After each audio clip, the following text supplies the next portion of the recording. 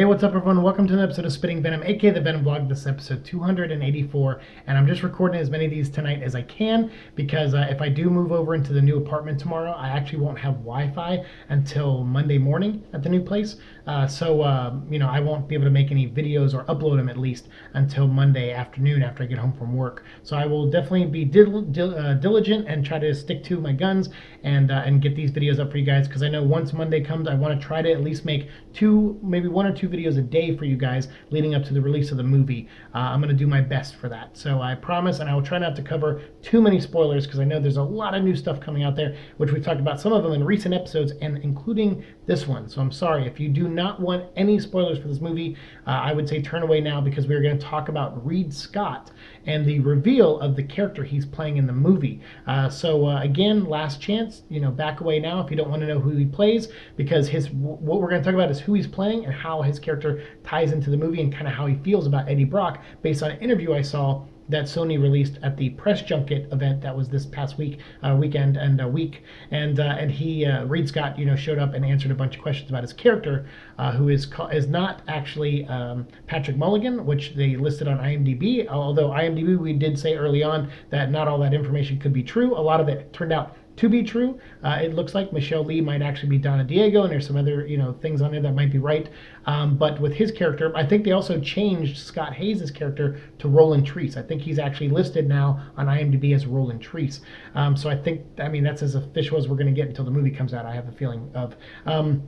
But then also we have Reid Scott, who is in the top billing. He's like one of the top 5 actors listed in this movie, along with Jenny Slate and Riz Ahmed, Michelle Williams, and Tom Hardy, of course. And they were all doing this big press event these past couple days here in Los Angeles at the Four Seasons Hotel in Beverly Hills. And so Reid Scott came out and said at this press junket that his character's name is not Patrick Mulligan. He didn't say it's not Patrick Mulligan, but I don't think he knew of that, maybe that was just like a filler thing for IMDb. But he said his character's name is Dr. Dan Lewis, and Dr. Dan Lewis is actually a love interest for Michelle Williams' character, Anne Wang. So it looks like there's going to be a little bit of a love triangle going on here, which I was not expecting. I actually was not expecting that to happen in this movie. I thought they were going to really try to play up and focus on the Anne and Eddie story and the Anne and Eddie relationship, but I guess they are doing that. But in order to do that, they want to show a moment where Anne kind of is just done with Eddie, and she moves on and, moves on with her life.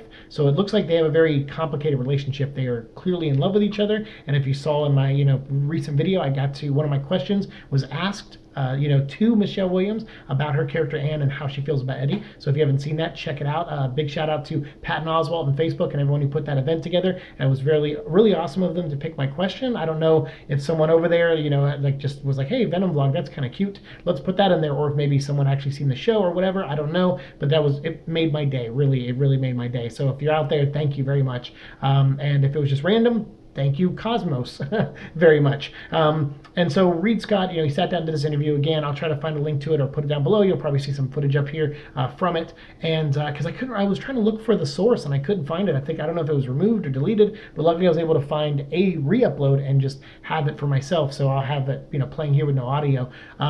It's pretty neat because he was telling like the story. He was like, when I got the script, we ended up changing some things because he was like, I wanted to explore the character and I wanted to know why, this guy would stick around when there's like, clearly Anne is kind of in love with her ex, what's that relationship like? And he says, what we ended up landing on and discussing the role, with Ruben Fleischer. He said, why don't we just make Eddie, or why don't we make Dan a fan of Eddie's? Like maybe, Dr. Dan Lewis is, works at a hospital and he's maybe after a surgery one night, he comes home and maybe he's just a fan of Eddie Brock's like little Vice story, like his little Vice news program that airs on TV from New York. And maybe he was just a fan. And so when he finds out Anne used to date Eddie, he's kind of like, whoa, what? Eddie Brock? Like the Eddie Brock?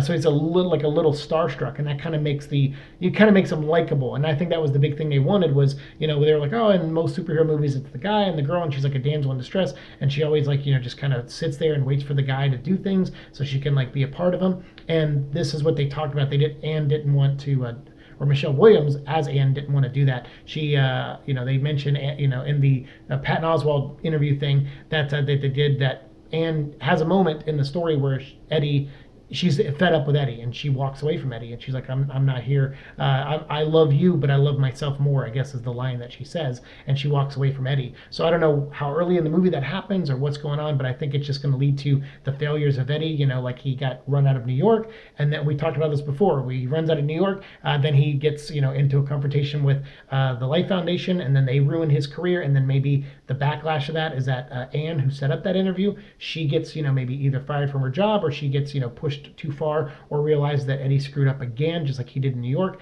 And maybe she's like, look, I love you, but I can't watch you, you know, tear yourself apart, and I can't watch you bring me down with you. So it looks like it's going to be that kind of relationship. And Dr. Dan is kind of like the rebound guy. He's like the new boyfriend.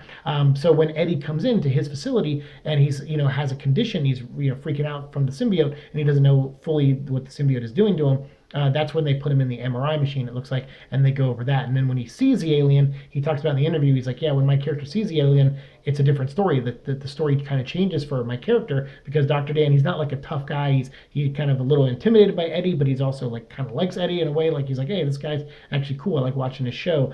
That's crazy that that's your ex-boyfriend. But then when he turns into an alien, the scientist part of him is kind of like, interesting. Like, you know, he's kind of freaked out, but he's also kind of intrigued at the same time, because it's like finding out, you know, there's life on from other planets is proof right in front of him. And he's like, that kind of changes his character as a scientist and as a doctor. So I was like, that's kind of neat. So I'm kind of curious to see where they go. They mentioned a lot of stuff, you know, selfless things that Anne does in the story that prove that she loves Eddie Brock. Apparently one big scene in particular. So it looks like they give those characters a lot to do. So hearing it through this interview, some of it from this one and some of it from the Patton Oswalt one on Facebook, I'll put links to both of them down below if I can find them. I know the Facebook one I can, but the other one I'll try to find a re-upload somewhere, and I'll put it down below. But Sony did release that from a press junket. So it was just neat. It was cool information. I know it's a little spoilery, but it took me by surprise. I wasn't expecting a love triangle storyline in this movie, and I wasn't expecting Reid Scott to be like a love interest. We only saw him in like 2 or 3 quick shots in some of the trailers, so I wasn't expecting him to have a role that has a little bit of meat to it. But I'm glad it is. I'm glad he does, because he's a good actor, and I think he also plays a character named Dan on Veep. So now he's playing a guy named Dan Lewis, who, if you look up in the Marvel Universe, there is no Dan Lewis. There was a Darcy Lewis though, who is a scientist, and she is the girl from Thor, the one who says meow meow. Her character's name is Darcy Lewis. And then there's a couple other Lewises, Dr. Lewises in the Marvel Universe, but no Dr. Dan Lewis. So as far as I know, this is an original character, just like Jenny Slate's character, Dora Skirth. Apparently these are original characters for the movie. And I'm kind of glad they did that, so that there's something new to the table to surprise us, like this surprised me. So that's the information I have. If you want to watch the full interview, I'll put the link down below. Let me know if you find it. If it gets taken down or whatever, you know, we'll find some way to get it to you guys. But I'm sure that information's out there. But for now, I'll try to find a link somewhere and put it down below. And maybe if we have any problems, maybe I'll just upload it myself. Although I don't want to deal with any strikes, and I don't want to risk that either if they're being taken down. So I might not do that either. So, you know, just try to watch it as soon as you can, I guess. It has some cool information, but it does have a few spoilers in there, so be careful. But let me know what you think of all this information. If you made it through this episode, I really appreciate it. We'll go back to non-spoilery stuff coming up next. We're going to talk about the Venom First Host number 5. I'll do a full review / discussion on that, and that'll be the end of my videos for tonight, and I'll try to get all these up as soon as possible for you guys. So thanks so much again for watching. As always, like, share, subscribe, all that fun stuff, and let me know what you think down in the comments below. See you in the future. Peace.